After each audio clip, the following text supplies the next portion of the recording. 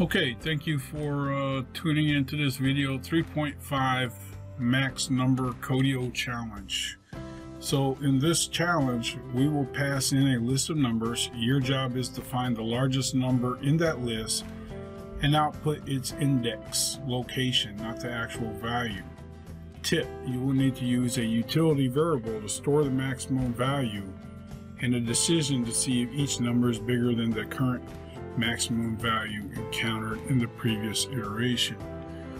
So the list they're giving us is here, numbers equals, and you know, I've done this so you can see that that's the input they give us, but assume you don't see that. So in the list they give us, we're going to go through each iteration and check the value, and then move to the next iteration, check the value. So we have to have a starting point for the value that we're going to check. So what we're going to do is we're going to call that starting point max I for maximum index value. And we're going to set it at 0 because we do not know what the maximum value is. So we're going to just set it at 0.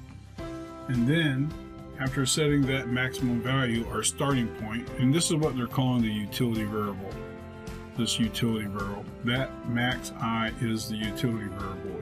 It's a variable that allows us to check each iteration, and then if the value of the index is greater than the previous, we'll go ahead and tell this code to replace it and make the max I the new value, the new index location. So the next step is going to be creating the for loop. So we're going to say for I in range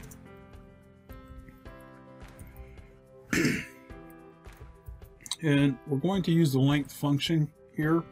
And the reason we're going to use the length function is we do not know how many values they're going to pass into this list. If we use the length function, we know that it will check each value in the list. So if they put 50 numbers in there, it'll check 50 numbers. If it's 3, it'll check 3. So we use that length function to ensure that we're checking every value in the numbers list.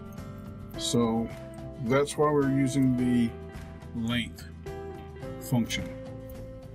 Okay. Now we ask the question.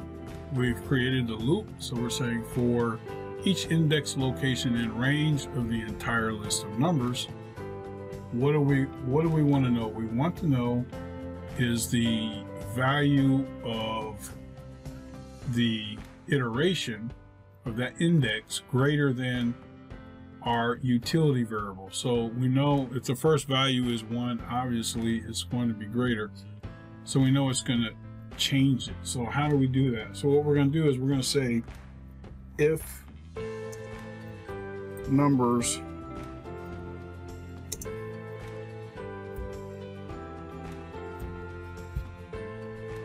I in that list is greater than numbers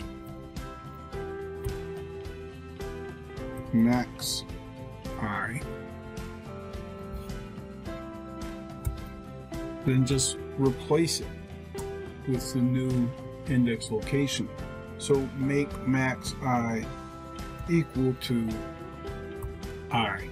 So we're saying iterate through the loop, checking each index location, and if the index location is greater than what we've created here, our initial utility variable, if it's greater than that, then replace that max I with the new index location, and it'll loop through all these. It'll loop through this entire length of numbers, and then going through each one and replacing the index location with the greatest value when it finds it.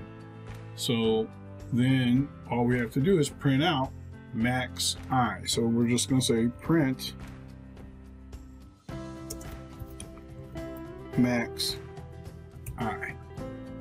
Alright, so let's go here and check it, and everything's good. So what we know is the very first iteration that came through this for loop was the number 1, and so we know that first iteration was greater than max I valued at 0. So the first time it goes through this loop, it's location 0, and then the next time it's the same, it's the same until it gets to the 4th index where you see the number 2. So that 2 is greater than, and so it's going to replace it, and then it's going to print the location, and the location is 4. So if you remember, the first value here in this index is 0. So it's 0, 1, 2, 3, 4, 2 is in the 4th location, and that's why you have the output of 4. So as always, thank you for watching these videos. If you have any questions or comments, feel free to send me emails, feel free to comment. I appreciate all the people that have subscribed to these videos, and if you like the videos, please like the videos. I appreciate everybody that's watching these, and thank you again.